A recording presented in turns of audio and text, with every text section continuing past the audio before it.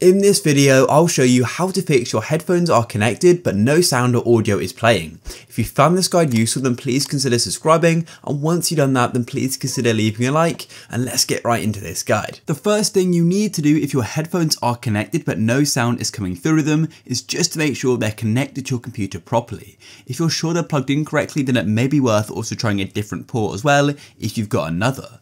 Then once you've done that, the next thing you need to do is just try increasing your volume on your computer. So if you go to the bottom right of Windows, you're going to go and have sort of this sound icon, tap on it just like so, and then what you can do is go and increase your volume just like that. And also what's definitely worth noting as well is that on your headphones, there may be its own sound control as well. So make sure on the headphone there may be like a little dial which you can go and increase or decrease to go and change the volume on. That may be set to 0 or something like that. The next thing you should try is just make sure that they definitely work with another device if that's possible. Maybe try plugging them in on your phone or another computer if you've got that. Another thing you could try is actually changing the output of sound on your computer. For example, if you're just hearing nothing, or maybe the sound's coming through a different output on your computer, like your monitor, then you can actually go and change that. So to do that, all we need to do is go and right click on the sound icon in the bottom right of Windows like this and open up your sound settings. Alternatively, you could just go and open up your settings on your computer and then go and tap on system and then go down to sound. So there are two ways of getting there. Then what you need to do is go and locate, choose where to play sound. And as you can see, I've got these three different options here. And when you plug in another device, it may not automatically be switched. So if you go and see the device, you just go and tap on it like so, and it'll then be switched.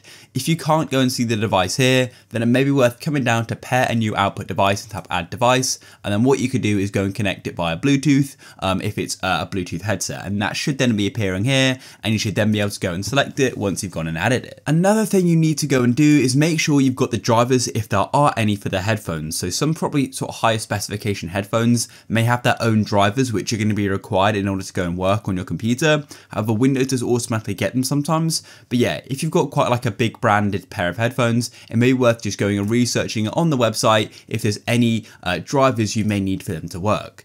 And as I just said, Windows is also going to have its own sound drivers which we can go and check as well.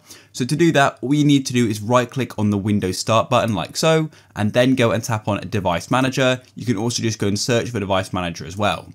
Then what I'm going to do is just go and zoom in on this for you guys so you go and see it clearly. And what you need to do is go and locate audio inputs and outputs. And also we've got another option down here for sound, video and game controllers as well. So there are these two different sections here, but they should be pretty similar.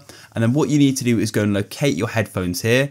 So yeah, mine are actually currently plugged in, but I'll just do my speakers as an example. All you need to do is click on it once and then right click on it. And as you can see, what we can do is go and update the driver. So tap on update driver like so. And what you can do is go and search automatically like that. And you can also go and do it manually as well. So you right click on it, you can also go and press on update driver and then tap on browse my computer for drivers and then let me pick from a list of available drivers. And then you can go and choose which one you'd like. I tend to use one of the top ones, then just press next. And there we go, we've now gone and installed it. Another fix you can try is by running a troubleshooter. So to do that, go to the bottom of Windows and go and tap on search and then type in troubleshoot, and it should automatically appear with troubleshoot settings. Go and open these up here. Then what we need to do is just go down and tap on other troubleshooters like this. Then you need to go and locate playing audio. So for me, it's under most frequent, but you may need to scroll further down. And then all you need to do is go and tap on run like so. And then what it's going to do is going to detect problems which may be occurring, and then it's going to go and fix them for you as well. As you can see, I then need to go and choose which device I want to go and troubleshoot. So yeah, go and continue this and go and run through it. And then after that, guys, I recommend just restarting your computer and then seeing if your audio now works. If you guys found this useful, please consider leaving a like. Peace.